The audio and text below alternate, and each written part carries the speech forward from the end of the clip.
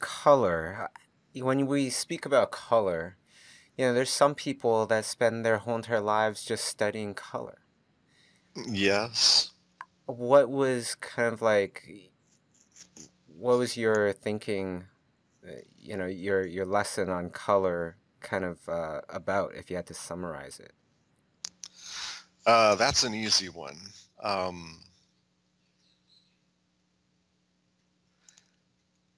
there is a hierarchy of getting an image to read naturalistically, and that is drawing, shape, value, and then color.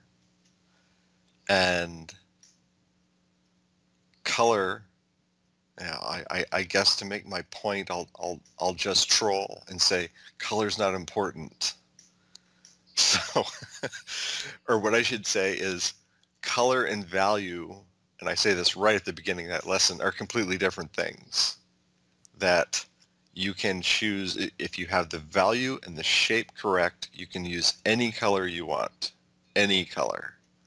And even within a shape, if the values are correct, you can have 50 different colors as long as they are all of the same value. So you can have 50 different colors, all of the same value, and that shape will function perfectly and not interfere in the integrity of the image that you're making.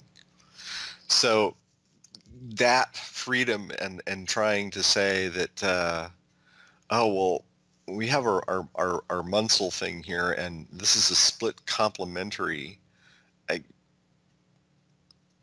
I have always looked very carefully at different color models and different ways of looking at things, and I always found them much, much more limiting. They are models that may be starting to hint at some structure of how color actually works, but I think it's extremely primitive, and for an artist to be using any type of system like that is a gigantic mistake. Color is, to me, intuitive, and the first step toward becoming more expressive with color is realizing that you have complete freedom. There's no such thing as a wrong color. It could possibly be the wrong temperature, or if you're trying to do something very specific.